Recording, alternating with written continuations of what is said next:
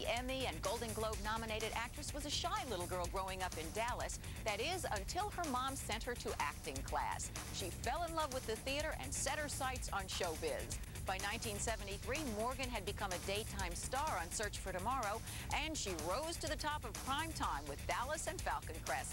Join me for a one-on-one with Morgan Fairchild at her beautiful Los Angeles home.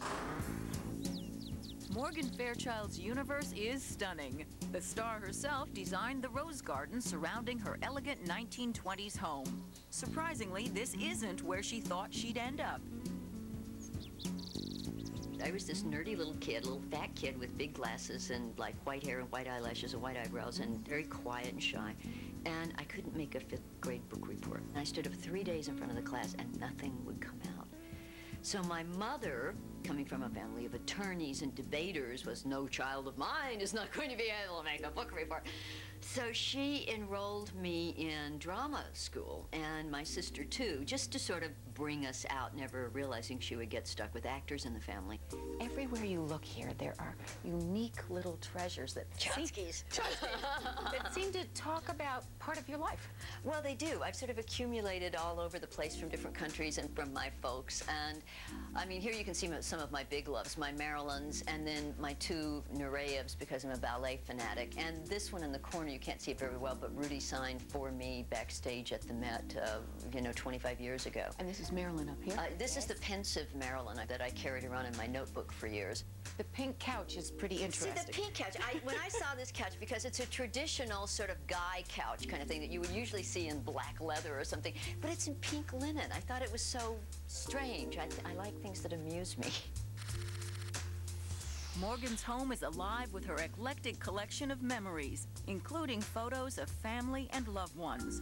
One dear friend stands out, the late British actor Roddy McDowall. We did Robin Hood together in England. I have pictures together there, and we did a movie just before I went to New York, which was the last time we worked together. So he was always taking pictures, and it was a lot of fun. But again, you know, once people have passed, then you really treasure some of the things that you have of theirs. Morgan's passion for collecting ranges from rare Limoges china to prehistoric fossils. Science has always fascinated her. I started off wanting to be a doctor, and so in the 3rd grade, when all the other little girls were reading Nancy Drew, I was reading biographies of Jenner and Lister and all the guys. And I just thought that's what I would do, but I kept my hand in. And so when the AIDS epidemic broke, I'd been following it really since '80. And so when Rock Hudson got sick, you know, suddenly I was the only actor they had that could go on television and explain in layman's terms what a retrovirus is and how it works. Are you a bargain hunter? Oh, I am such a bargain hunter. Yes, I love it. You know, I'm just one of those people that hates the market. I'm always looking for a deal.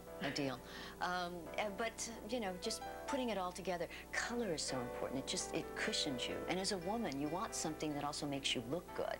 And so I think the light peaches here and everything would look good for any woman. You sit here in a dining room and every woman's going to look good in this light peach background.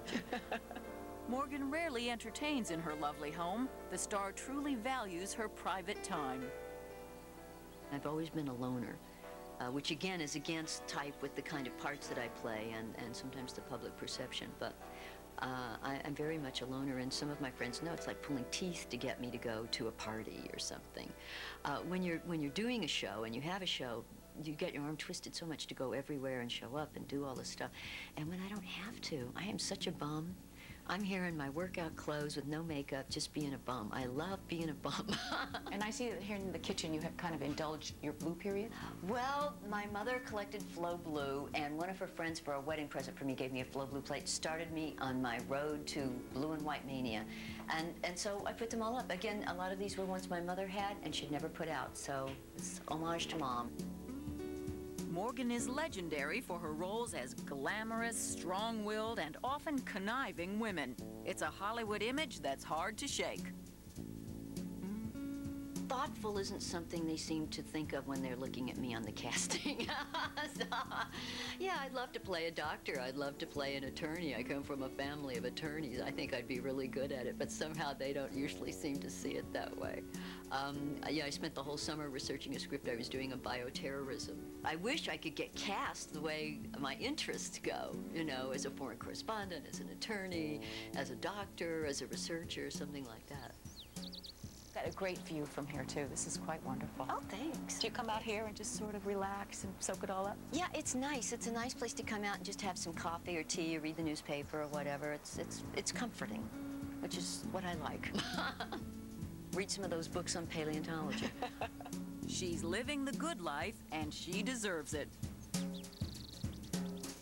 Morgan.